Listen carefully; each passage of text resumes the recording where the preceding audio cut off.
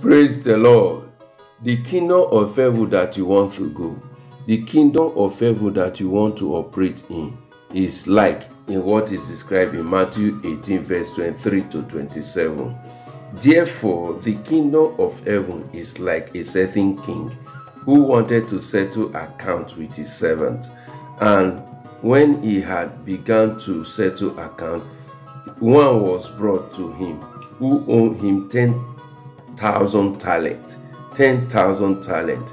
But as he was not able to pay, his master commanded that he be sold with his wife and children and all that he had, and that payment be made. Please note that this is the old judgment system, old covenant judgment system, where the sin of one person are punished up to third and fourth generation of the sinner's lineage.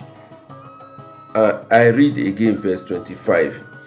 But as he was not able to pay, his master commanded that he be sold with his wife and children and all that he had, and that payment be made. The servant therefore fell down before his master, saying, Master, have patience with me, and I will pay you.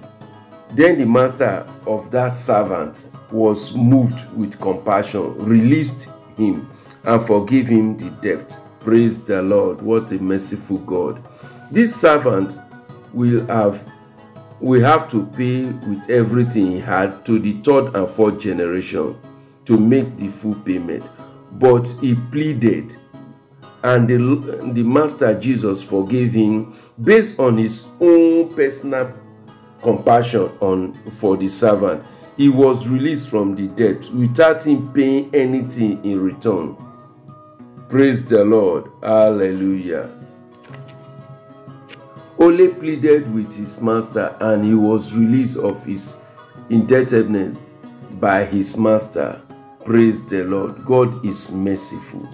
Please, you too, be merciful in Jesus' name. Amen.